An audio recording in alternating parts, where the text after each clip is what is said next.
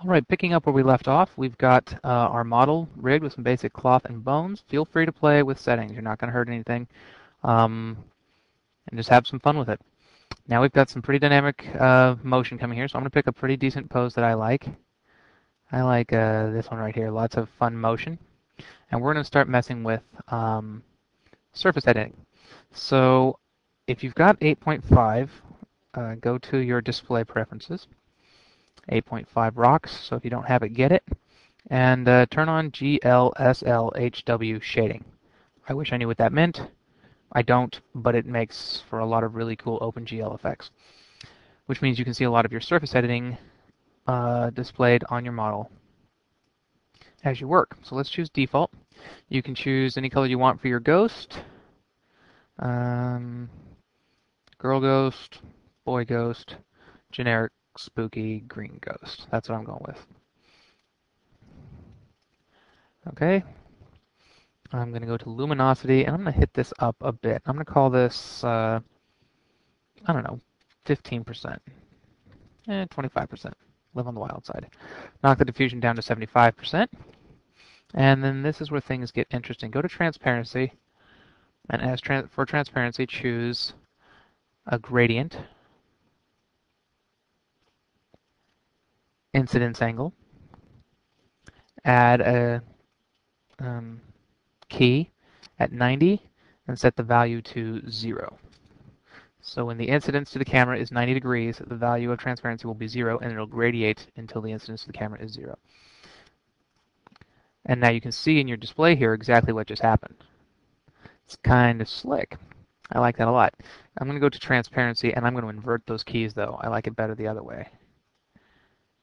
Yeah, that's kind of slick, too. Quick render to show what that looks like.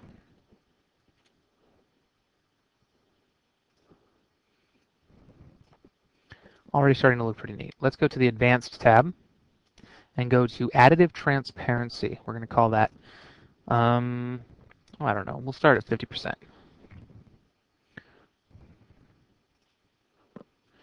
Render that up again.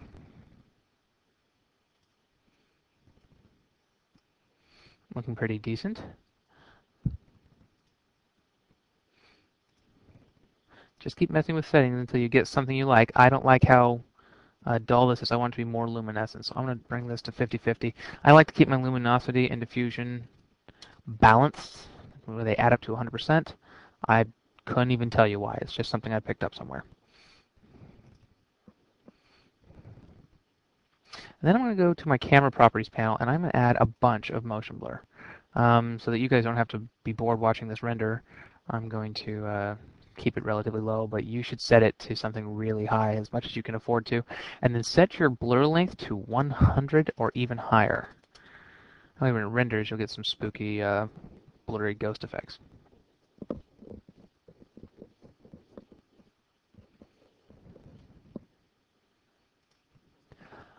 Looking good, but missing something. Close that. I'm going to go back to the surface editor. I want more additive transparency.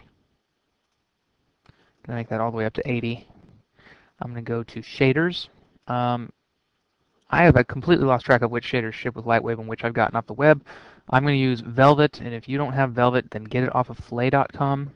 Find it on flay.com. It's a great little shader. And then I'm going to go, don't know why I closed that, back to the surface editor, go to glow intensity, and set this to 75%.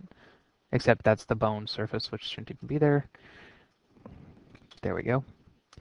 Now that's not going to do anything because you haven't enabled glow in the appropriate panel, so bring up your effects panel, Control F8, and add an image filter. No, I'm getting ahead of myself. Enable glow. There we go. Set the intensity to 65, 16. Again, these are numbers I'm just pulling out of my head, and you can change them to your taste.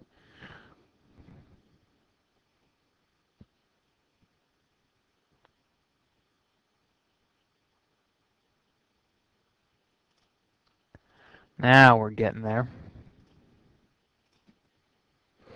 Okay, I still don't like what I'm getting. It's looking good, but it's not looking as good as it could. Add transparency 100%, glow intensity 100%. Bring up the effects panel again.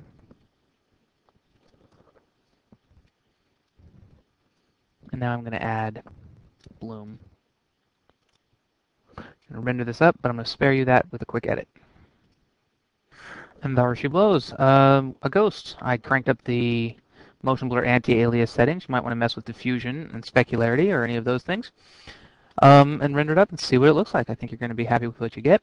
The fourth part of this tutorial isn't a tutorial at all. It's just my results after spending a little more time playing with it, my completed video. So if you want to see what I came up with after a little more play, take a look. And I hope you enjoyed it. Have a spooky Halloween.